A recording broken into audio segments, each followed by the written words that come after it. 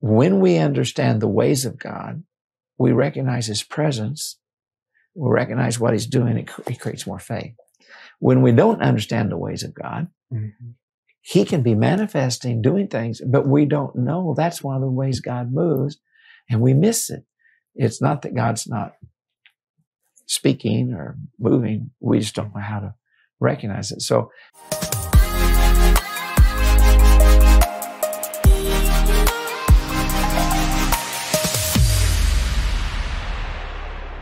well, I have the great privilege of interviewing a man that is an amazing scholar of the New Testament, probably written many more commentaries than most people do, a prolific writer, a man of God, a man I respect, a man I got to meet several years ago, and we had a theological discussion in a hotel, and I still remember it. And I thank you that he sent me most of his books. Thank you so much for that.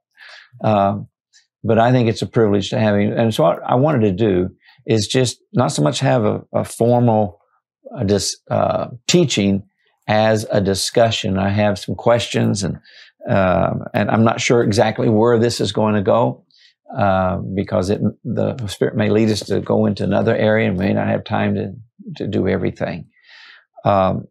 But there are some things that I have a great emphasis on and concern about, and I want to get Dr. Craig Keener, his opinion on. And I know there's times we may not agree, and that's fine. We can agree to disagree. Craig, I want to pray, and then we'll start. Well, Lord, we ask that you would be with us and you would superintend over our discussion. And Father, I pray that there'd be positive, practical, powerful insights that would come out of it in the name of Jesus. And we pray that for those that's watching, it would be of interest to them. And I hope that for some, it might even be an aha moment. I never saw that before.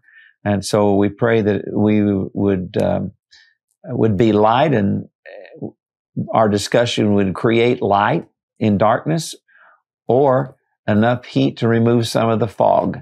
And so we pray in Jesus' name for you to be glorified through what we discuss. Amen.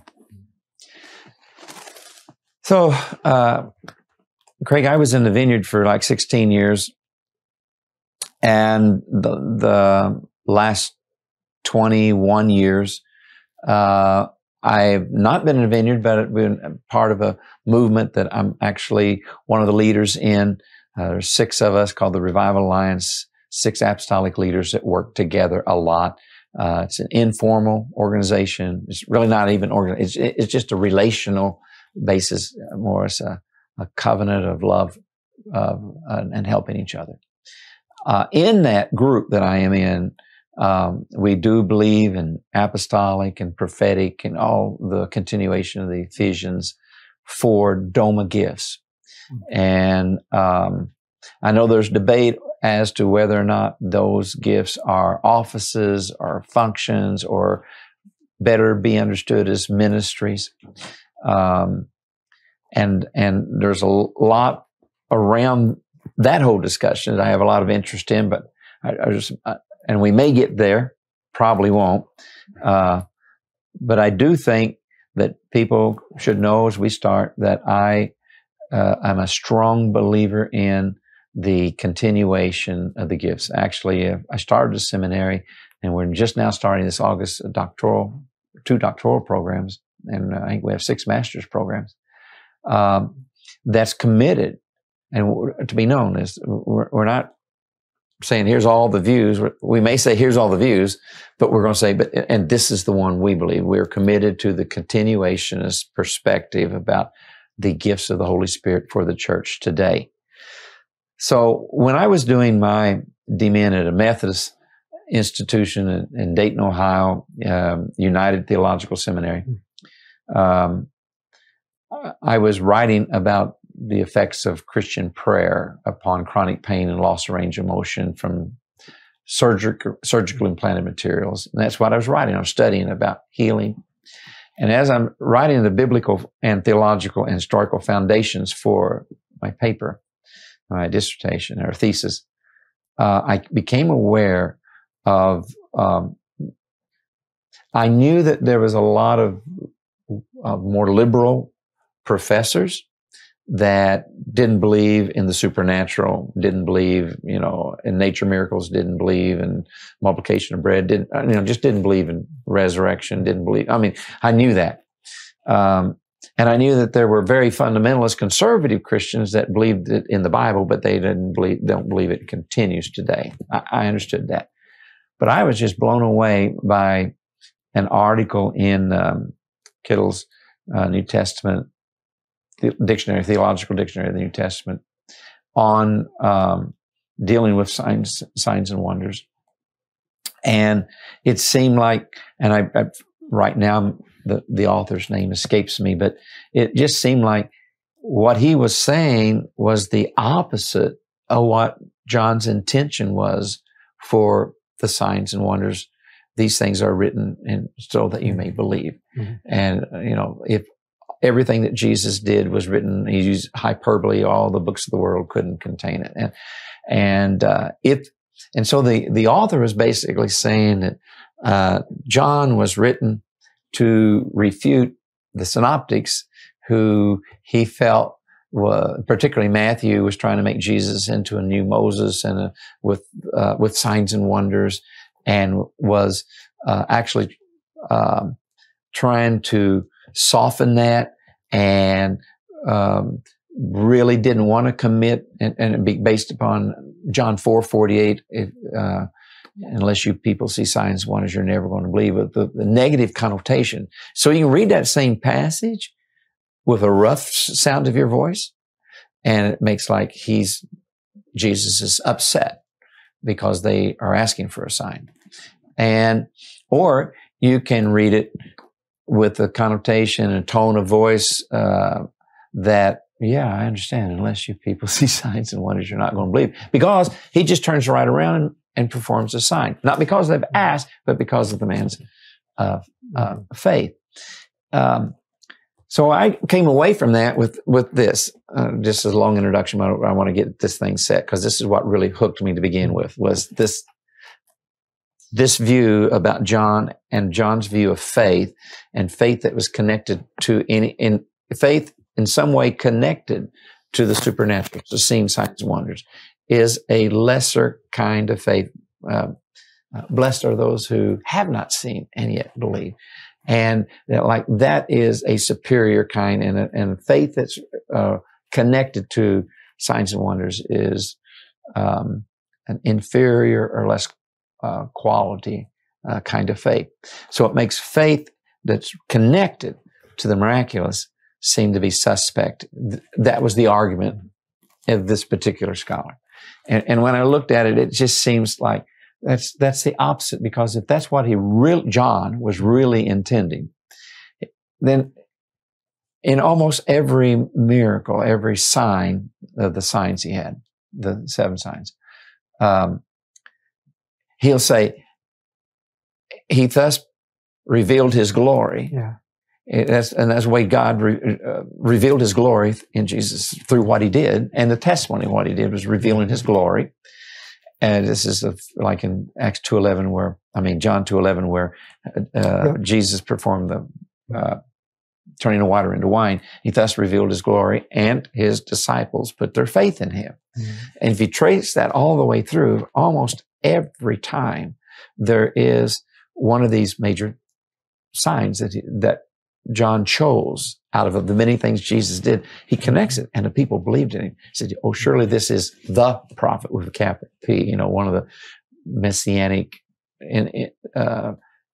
expectations of the people between Malachi and Matthew was there could be 2 roles of the Messiah, king, but also prophet. And so you had and I'm not saying that was so much in the Old Testament, but it was at least interbiblical, some of the interbiblical times. So the only time that it seems like that he doesn't commend someone's faith, is he becomes upset with them because they didn't believe in spite of having seen the miracles. And the other thing that, and tied in with this, is where Jesus said it'd be more tolerable on the day of judgment for Sodom and Gomorrah than for Capernaum and some of the cities that he had done his greatest miracles in.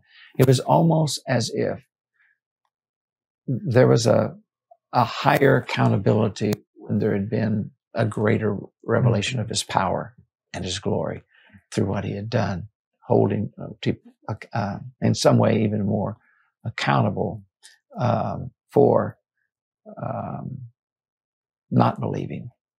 So my question is, today there are a lot of emphasis on seeing the church grow, wanting to see the church grow. There's a real problem in our culture today. The Generation Z is the least evangelized in many, many generations. This very young generation. The millennials are not as committed as the baby boomers, who are not as committed to the one generation before them. So we're in this slide, and the numbers of people getting saved is, and for particularly the mainline denominations, are losing members at an alarming rate. And it's my opinion that there is scriptural reason to say that there's a pattern in the scripture that, in addition to the words we use, the gospel, the crucifixion, the resurrection, the ascension, and the pouring out of the Holy Spirit, in addition to that basic charisma, there's also the important role of the signs and wonders, healings and miracles to confirm the word. When I go to other cultures that are not Christian, I have gone to several countries they don't have Christian cultures. They have other religious cultures, Hindu, Buddhist, particularly the main two. I haven't been, like some of my friends, to too many countries where Islam was the main religion. But even if that was the case, it seems like our apologetic is so based upon reason, as Ruthven talks about in his book, Scottish common sense, that whole thing that I think evidence that demands a verdict, and more evidence that demands a verdict by Josh McDowell. It's good for what it does, but by itself, it's not enough, because a lot of it is based upon that really works well if you're in a culture that has a heritage, Christian heritage in that culture. For example, in the 40s, 50s, 60s, and 70s, 80s, even in the 90s, Billy Graham could stand and say, the Bible says, and it automatically had authority in the lives, even many of unbelievers' lives in America, because even if they weren't a Christian, they believed the Bible was from God, a holy book. But if you're not Christian, that's not the case. They say, well, we have the Quran, or we have our holy books. And so it seems to be, and I'm going to let you come, because I know you're getting ready. I know you're ready, but I just want to tie this up.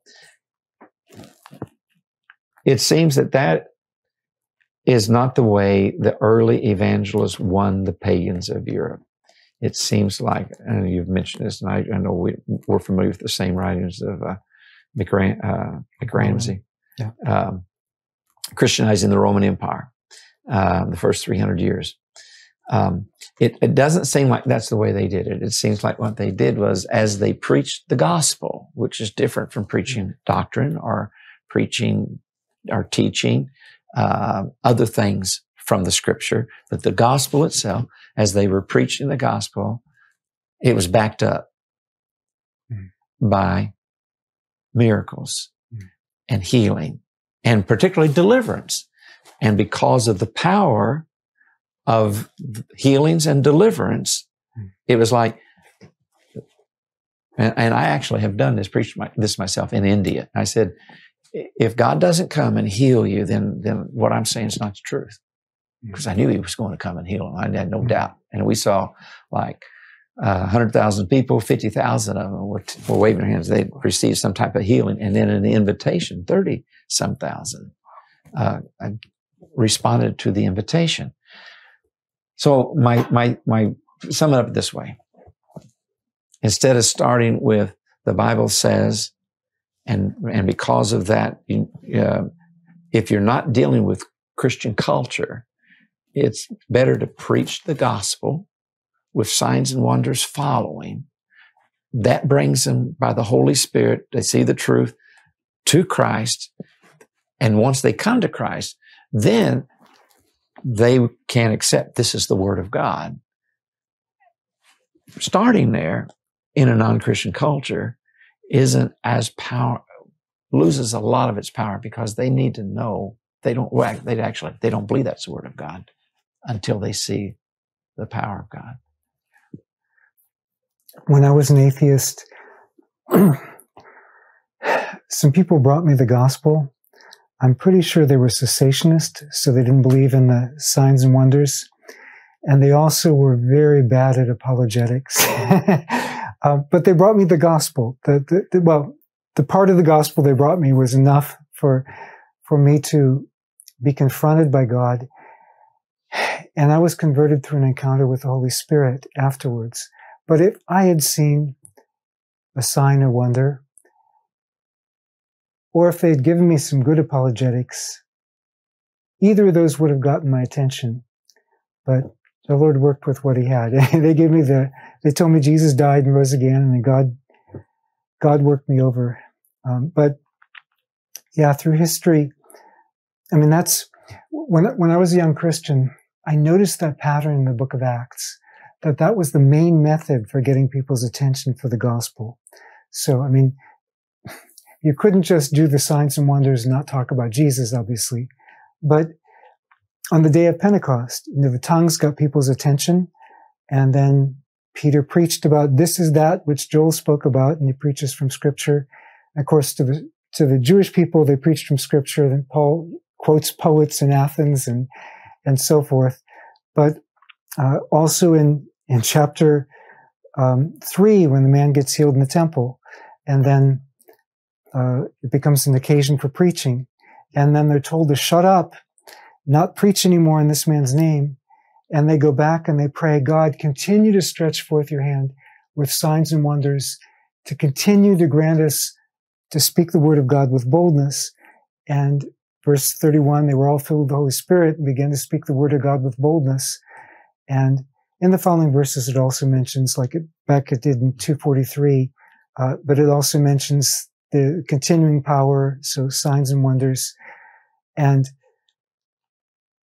yeah, I mean, it's a pattern that continues throughout the book of Acts. I did see that there were some other forms, some other ways that were available to people. Apollos, we don't read of any signs and wonders with him, just like not with John the Baptist, but he was a really good debater. And so there were certain forums where you could get a hearing. He went into those forums and he was very useful with that. But it's not like it's one or the other. Paul was good at both. And so he set things up in the school of Tyrannus in Acts 19:9 and was teaching there. But at the same time, verses 11 and 12, people would take, probably these were like his sweat aprons. They weren't like, it wasn't like, okay, here's my handkerchief, let me blow my nose on it and wipe it on people. But, sometimes it's translated handkerchiefs, but they would take his sweat cloths, his work aprons, whatever, and they would go lay them on people. And it was just like what you had back in 5:15. Peter's shadow came on people. It was enough. And I'm not sure it was at that level all the time, But in Ephesus, this was like the peak of when this was happening with Paul, Acts 19, 11, and 12. And we see in verse 10 and verse 17 and verse 20 that during that time, the word of the Lord spread through that whole province of Roman Asia. So it is a pattern. It continues in Acts chapter 28. And it's also in Paul's letters. Paul mentions it, as we were talking about before, Paul mentions it in places where Luke doesn't mention it. People say, oh, Luke must have exaggerated this. Well, Paul, places where Luke doesn't mention it, we know it was happening there because Paul says in 2 Corinthians 12:12, you Corinthians, you were witnesses of the signs and wonders and the apostle done among you. And in Romans 15:19, Paul says, everywhere I went, he's not talking about it all the way through his letters because he's writing to Christians. But when he talks in those letters about the founding of the churches, then he does, either probably imply it, 1 Corinthians 2:5, we talked about 1 Thessalonians 1, but also in Romans 15:19, wherever he went, it was being confirmed with signs and wonders. And it was the word, the gospel, like in Acts 14, I think it's verse 3, it says that God was doing these signs and wonders, confirming the word of his grace that Paul and Barnabas were preaching. So, which we're still preaching that word, right? That message of his grace. Right. And the other thing is that the signs and wonders weren't attesting to or confirming the apostles. Mm-hmm. It was confirming the word. Yes. The gospel itself. Yes. And so, the idea that, okay, the miracles were relegated to the apostles, that doesn't work out because you got Stephen having miracles, you got Philip having miracles, some people say maybe the first deacons, and then they became evangelists. And I say, well, they were deacons, they were anointed, they got more hands laid on by the apostles, and they got more than what they thought. Yeah, and they ended up, at least the two of them, being very powerful evangelists. And it does seem like in the New Testament, the evangelists were second only to the apostles in the numbers of signs and wonders that's mentioned in their lives. It seems, at least from the book of Acts anyway, and even the other letters. So you've got that, and when evangelists were being used, and it's really interesting. He talks about apostles. And then in 1 Corinthians 12:28, and then he talks about apostles, prophets, and what those who work miracles and those with gifts of healing. It's really interesting because in Ephesians 4, it's apostles, prophets, evangelists, pastors, and teachers.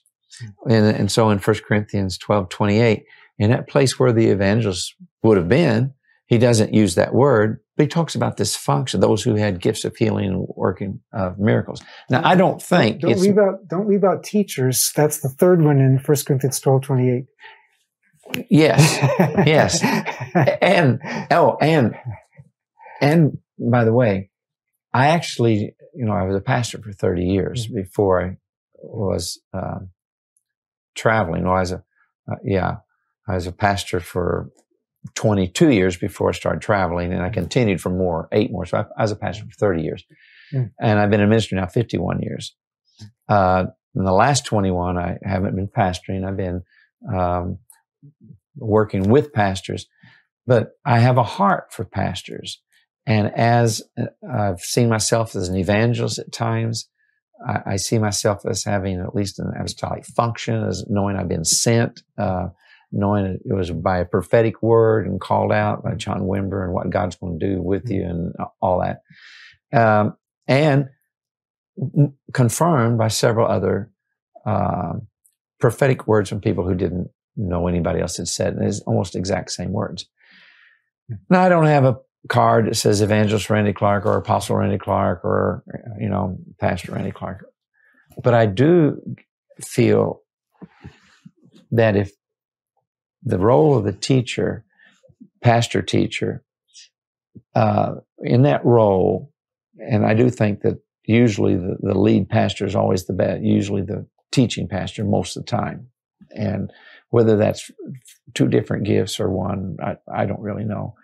But I do believe if they teach concepts and cause the people to come to an understanding of the ways of God, so that the lay people come into an understanding of the ways of God and the causal relationship between certain gifts of the Spirit to other gifts that then it's like a chain connection. This causes this. Then not so much from an emotional appeal, but from a rational appeal. Oh, I understand. I am understanding better the ways of God. I am understanding how these things can function.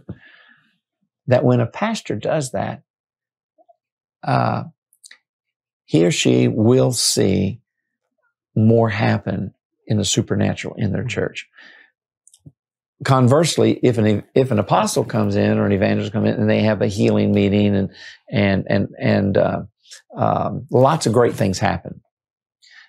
But when they leave, if the pastor teacher doesn't build on that, it doesn't grow. And that church doesn't come into the greatness of what God has for it. I say that because I've seen it. I've worked for 20 years now in some of the many different denominations, some of the largest churches in the world, the largest Baptist church in Brazil, South Africa, Argentina, and large Presbyterian churches, Methodist churches, large Nazarene church in Brazil. So I've been in a lot of different denominations, and what I've seen, even if it's a wonderful church, we have wonderful things. And every time we go, that miracles would take place. I mean, miracles. One church we had, I think in 8 days, 20 deaf and 12 blind and paraplegic. It had been shot, and his bullet went through and severed his spine. Was that the police officer? Police officer, yeah, the 25-year-old police officer. So, but if that wasn't taught on after I left, when I came back, we start over. Other than the fact that there's more expectation on the part of the people, but the expectations kind of wrongly placed. I found out later, they called my team. They said, they called them the miracle workers, my team. And they thought I lied to them because the executive pastor told me this. Our people really love you, but they think that you lied to them about one thing. And I said, what's that? It really bothered me. What do they think I lied?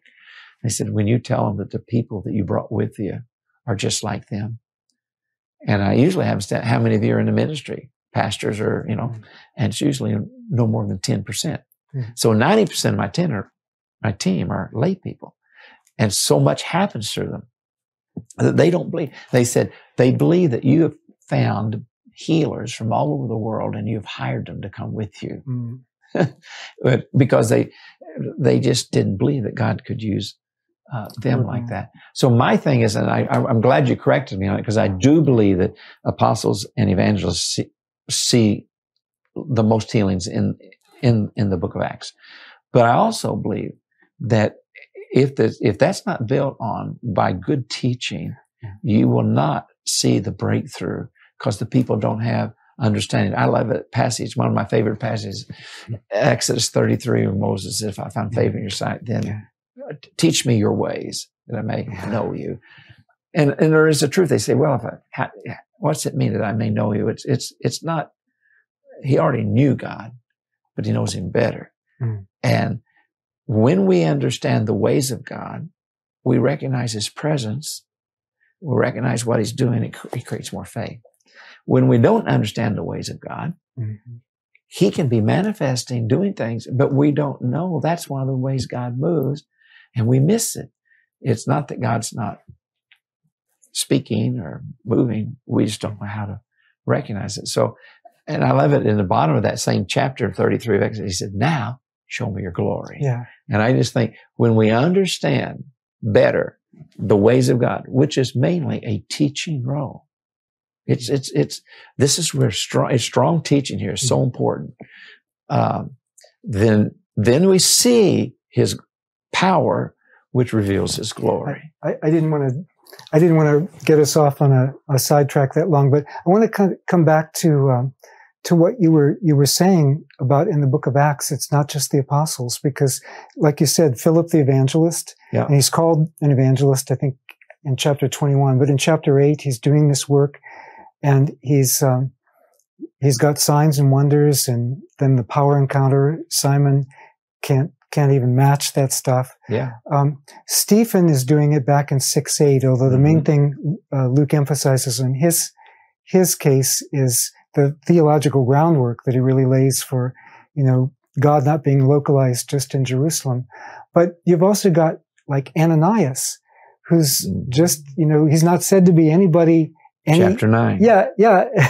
and God sends him in a vision to Saul in chapter 9, verse 17. He says, so that you may be healed, your eyes may be healed, and you may be filled with the Holy Spirit. Yeah. And so it wasn't limited just to apostles. Yeah. When I was doing my PhD at Duke, there was a group on campus that was affiliated with a certain sect. I wouldn't really call them a cult. I really think they knew Jesus, but they thought they were the only ones who knew Jesus. and so they were that movement has mellowed out some since then, but at the time they were saying you have to be baptized to be saved. You have to be baptized in their church to be saved. And so there was this one young lady with their formula. Well, no, it wasn't the people you're thinking of. It's something different. Okay. So there was this one young lady, and some of us who were believers have been reaching out to her, but she was getting involved with them. And so I spoke to her and I said, here are the things where I think that they're not right on. And she said, okay, well, for me to decide, I need to hear both sides at once. So the person who was her discipler was, I think, the girlfriend of one of the associate pastors. And so he was going to come and I was going to come, and we're each going to present our case. And so they were saying baptism is necessary for salvation. I said, well, yeah, if you're saved, you need to get baptized. It's the way you demonstrate your commitment to Christ. But for you saying that's when, anyway, I went into the cultural background of what baptism meant in that culture. I was going into detail on it. And he said, no, you can't use cultural background. You can only use the biblical text. So I said, okay, let's take something else that you guys believe. You guys believe that the gifts of the Spirit aren't for today because you believe that it only came through the laying on of the hands of the apostles, and the apostles were only in the first century. So let's look actually at what the Bible says about whether the apostles were only these particular people, the 12 that you think that they were. I mean, in Luke's writing, Luke usually uses the term just for the 12. He makes an exception in Acts 14 for Paul and Barnabas. But Paul uses the term in a much wider way. And even in Revelation, it's used a couple different ways. In Revelation 2, they wouldn't have had to test people to see if they were true or false apostles if they were only the 12, but then in chapter 21, it does speak of the 12.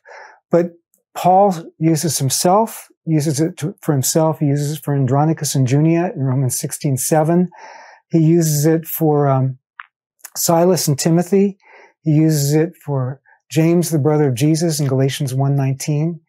And also in 1 Corinthians 15, verses 5 through 7, he says that after the resurrection, Jesus appeared to the 12 and then to some others, and then to all the apostles. So obviously Paul is using it for a larger group than the 12. Right. And the guy, he knew the proof texts for his positions, but he didn't know anything outside of it. Well, I shouldn't say anything, but he didn't know how to answer, somebody who went outside the proof texts. And so he said, well, I don't think it's saying that. And so the young lady said, well, what do you think it's saying? And he said, well, I just don't think it means that. And she said, you lied to me. You told me you believed whatever the Bible said, but you only believe what your doctrine tells you that the Bible says. He says, are you willing to stake your salvation on that? She said, I stake my salvation on nothing except Jesus Christ. She's a medical doctor now. I just heard from her a couple of days ago, so this is fresh on my mind. I got to baptize her, and she's fired up for Jesus. So, yeah, people do weird things with the Bible. They read into it their doctrines. Well, one of the things that I want to deal with is still connected to the Book of Acts. I had a friend who was an apostolic leader in Hong Kong who worked in China named Dennis Balcom. Oh, yeah. And Dennis was telling me during the Cultural Revolution and the favored book of the underground church, because they didn't have Bibles. A lot of them were destroyed, and they'd write them by hand, was the Book of Acts. Because it just told them what the early church was like and how they did things, and they were being persecuted, and all. But be that as it may,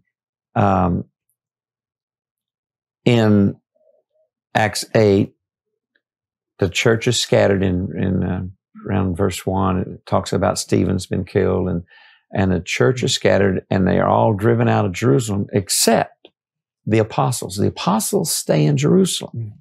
And that's where, right following that, is where Philip then goes and has his revival in Samaria in chapter 8. And in chapter 9, you've got Paul, and Ananias and Paul, his experience. In chapter 10, you've got Peter at Cornelius' house and what happens there with the power of God and all the supernatural things that led to that, which around the world today, there's a lot of people coming to the Lord because of divine appointments and visions and dreams and supernatural healings and miracles, just as it was in the New Testament time, particularly in Iraq and Iran. And I remember one time I met with a lot of missionaries from the Middle East. Bill Johnson and I went and did a conference for them. But what I started to say is there's this jump between Acts 8, 1, 2, 3 in there, and then I think it's Acts 11. Yes. I think it's 17. And you have this 19. So you have this interlude where you talk about Paul and Peter and Cornelius, and then we come back to the church that had been scattered, and they went and they were preaching wherever they went. And I wanted to read this for those that may be watching, because, and this is maybe it is going to come as a shock, because I believe that when we talk about apostolic ministry, it's never meant, shouldn't be meant, that we believe that they are of a kind of a super Christian, that they're the ones that has the ministry. They're the ones that does the miracles. They're the ones that can do the strategic level spiritual warfare, and only them and not others. And I really, really disagree with that. And because I don't think it's biblical, and I don't, because he in Ephesians 4, 11 through 13, he gave gifts. Doma is a different word than charismata in 1 Corinthians 12. And these are these people who have functions, and they're apostles, prophets, evangelists, pastor, teachers, or pastors and teachers. And for the equipping of the saints. Now, it can be translated through two different ways. For the equipping of the saints for the work of ministry. So they equip the saints who are helping do the work of ministry, and for the full, maturing to the fullness of nature, stature of Christ, and until Jesus comes. That's pretty much the summary or a paraphrase of the last part. Now, one of the purposes then of causing people to become mature in the Lord and to be equipped to do the works of ministry, it takes every one of those offices every one of those functions, every one of those titles, whatever we're going to call them, doma gifts is what it takes them all. And when one's missing and their part's not being played, I think it hinders the effectiveness of leadership training and raising up. So when we look back to this passage in Acts, I think it's 11, as you mentioned, 19, it says, now those who were scattered because of the persecution that arose over Stephen traveled as far as Phoenicia and Cyprus and Antioch, speaking the word to no one except Jews. Of course, they were all Jews in this group. But there were some of them, men of Cyprus and Cyrene, who on coming to Antioch spoke to the Hellenists also, preaching the Lord Jesus. Now, this is a term, it's a metaphor. But it's, this metaphor, we need to unpack it because a lot of people's not going to. For the hand of the Lord was with them, and a great number who believed turned to the Lord. Now this verse 21, and the hand of the Lord was with them, and a great number who was with them turned to the Lord. Now the hand of the Lord is a metaphor in the Old Testament. It can be the arm of the Lord, the hand of the Lord. My hand is not so short that it cannot reach down and save. It was also a sign and a metaphor for the power of God. And so I believe that this term, the hand of the Lord was with them, was a Jewish euphemism of saying the presence and power of God was with not just the apostles who stayed in Jerusalem, but with these. And not just the evangelists like Philip and Stephen, but is with these people who've been persecuted and driven out, lay people. So you have a ministry of the clergy and the laity. And one of the dangers I think that we might face, I think people may not have thought through this, when we overemphasize the apostolic, and they're the ones who has authority and power to do certain things that the rest of the church don't when it comes to just regular ministry, healing and casting out demons and stuff like that. Then we're rebuilding what the reformers tried to tear down. This wall between clergy and laity.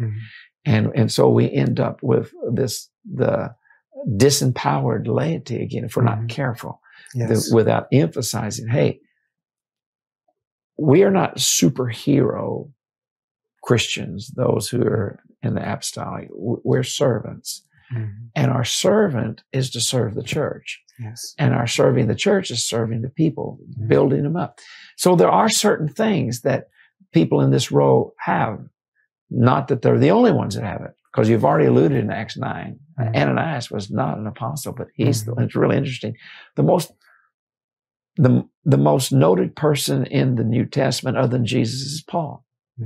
And everybody else that seems to have received the laying on of hands and an impartation and receiving of the Holy Spirit, it happened to the hands of apostles, except Paul. And it happened, in his case, through a layperson, a disciple. And I think in the case of Timothy, the elders also laid hands on him when he received his gift, as well as Paul. But yeah. Well, and that's true.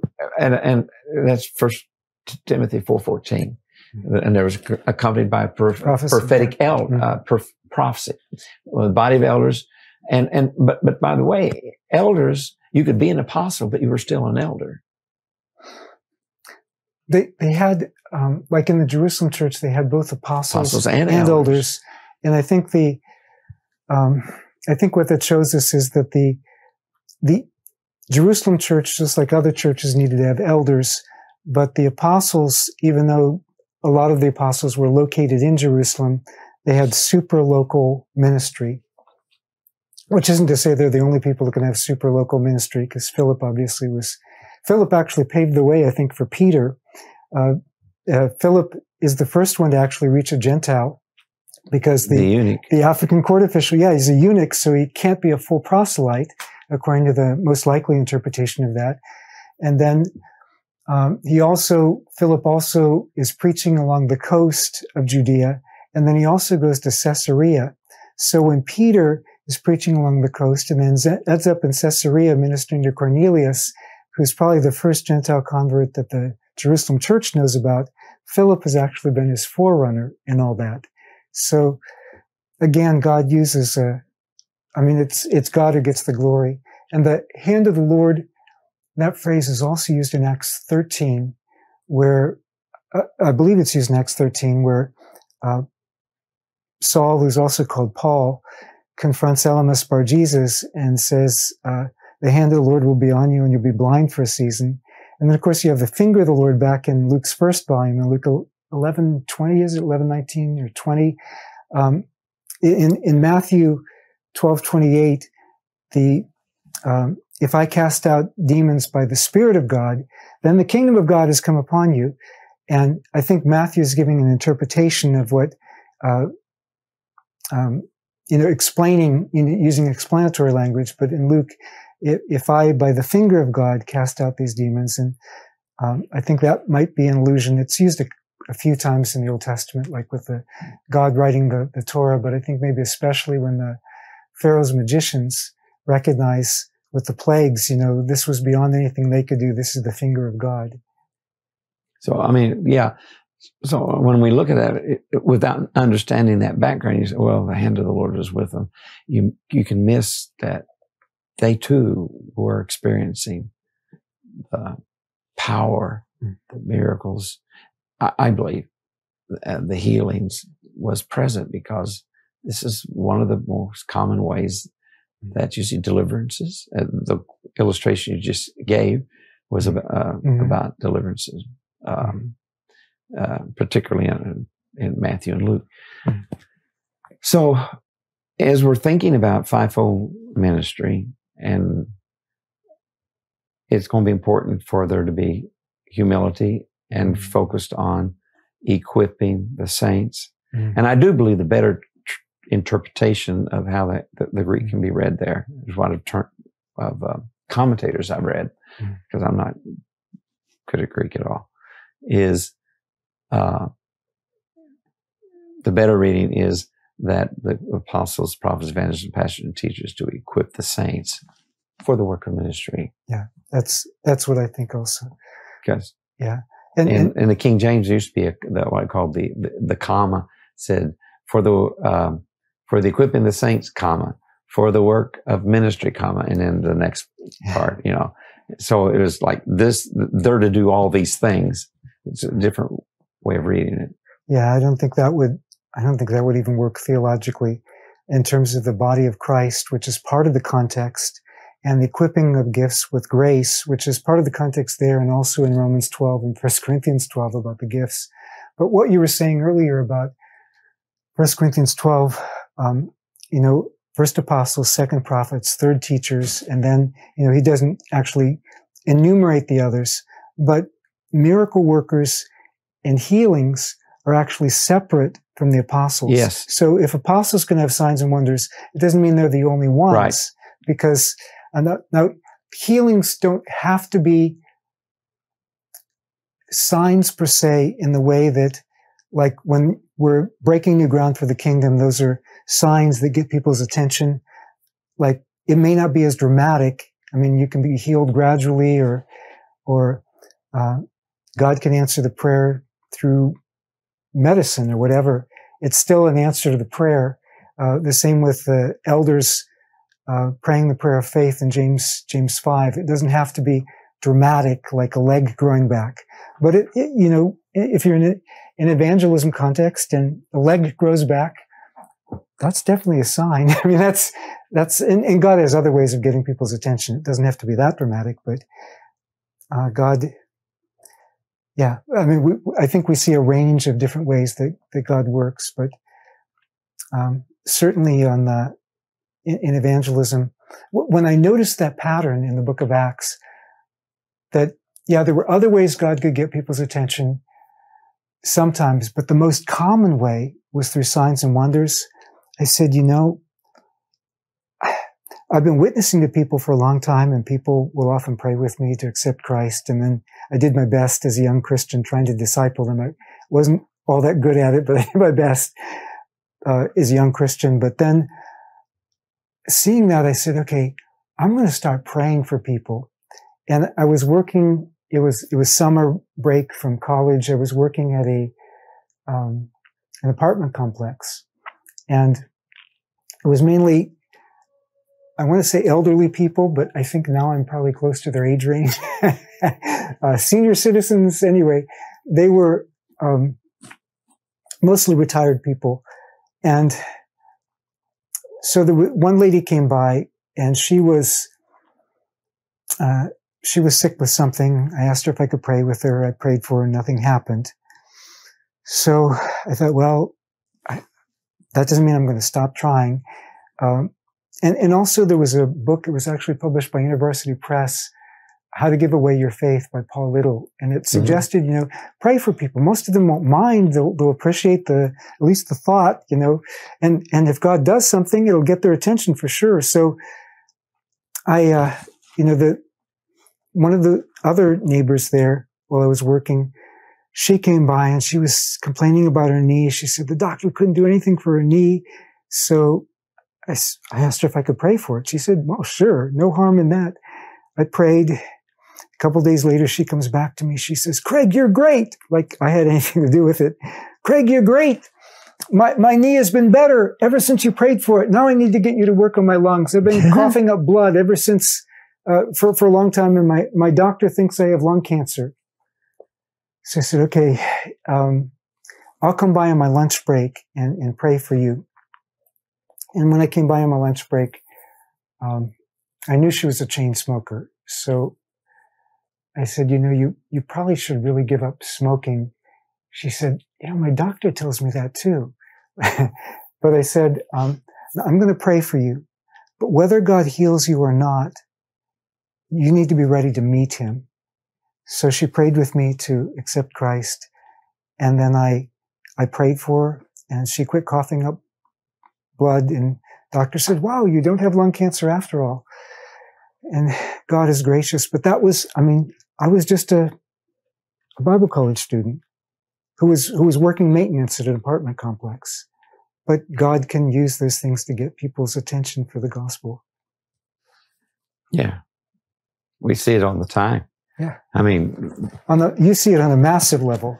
But when I say we, I literally mean not just me, but the people you bring with you who are ordinary people. And ordinary people. We're all ordinary people, but yeah. I had an email just yesterday or today. And it's long about all this guy. He said, I'm just a blue collar worker. But he got touched a couple of years ago in one of our meetings, and he's had all these healings and miracles. He's got a ream of them and he was just saying just amazing things that had happened just in the last few days. Hey, thanks for watching the video. If you like the content that you receive from this channel, don't forget to hit the subscribe button. Also, give us a thumbs up and share our content with all of your friends and family. It really helps us out. We also invite you to consider partnering with us. We're a nonprofit ministry with a mission to awaken the world to the power of the gospel. If you'd like to help us continue creating content, consider giving at the link on the screen or text the word donation to 21,000. If you want even more of our spirit-filled content, consider a subscription to globalondemand.tv, our subscription video platform. Thanks.